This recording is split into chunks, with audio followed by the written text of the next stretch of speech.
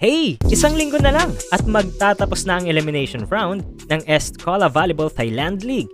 At kasabay nito, ang mahigpit na labanan ng mga teams para makapag-secure ng slot sa final round ng liga. Sa karera ng Best Scorer Award, sino na nga ba ang umaariba at nangunguna? Uy, Mama P! Pang-ilan ka na nga ba? Pero syempre, bago tayo magpatuloy mga ka-Volters, please naman huwag niyong kalimutang hampasin ang subscribe button at suntukin ang notification bell para lagi kang updated sa latest uploads ng ating channel. Eto na nga mga ka-Volters, ating alamin ang top 5 highest scorers ng liga as of February 13, 2022.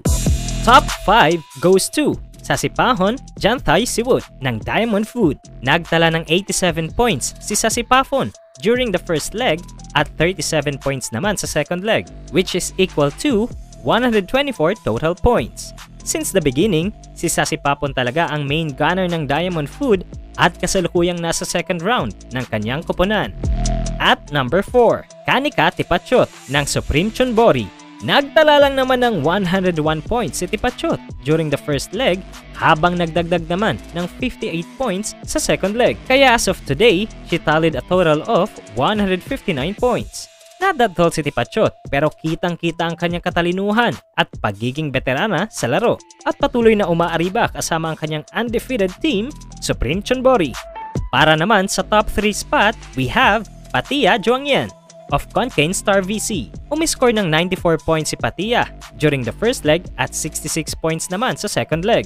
Kaya naman nakapagtala siya ng 160 total points. Maituturing na all-around player ng Concane Star dahil umaariba both in defense and offense, making her the highest scorer of the team. Nagawa niyang dalhin ang kanyang team patungong Final 4 round. At ang ating top 2 highest scorer ay si Sothina Pasang ng Proflex RSU. First round pa lang ng liga ay nagpakawala na agad ng 115 points si Sothina at dinagdagan pa niya ito matapos umiscore ng 56 points sa second leg.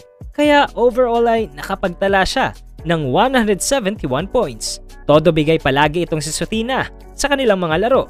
Ngunit nabigo siyang dalhin ng kanyang team sa Final 4 round matapos lang naman silang talunin ng Nakhon Ratchasima sa kanilang latest game. At syempre, ang top 1 best scorer ng liga. Walang iba kundi si Mylene Paat ng Nakhon Ratchasima. Naks naman Mama P!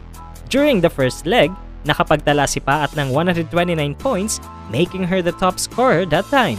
Ngunit nang nagsimula na ang second leg, medyo bumababa ang puntos ni Paat kaya marami ang kinakabahan na baka maungusan na siya sa best scorer race. Nakapagtala si Paat ng 43 points sa second leg.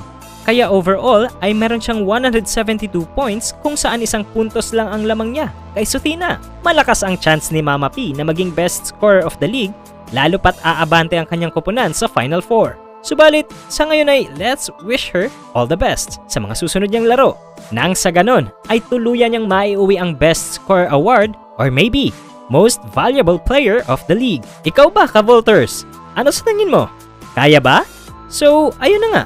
Baka may gusto pa kayong ikuda. Comment your thoughts below.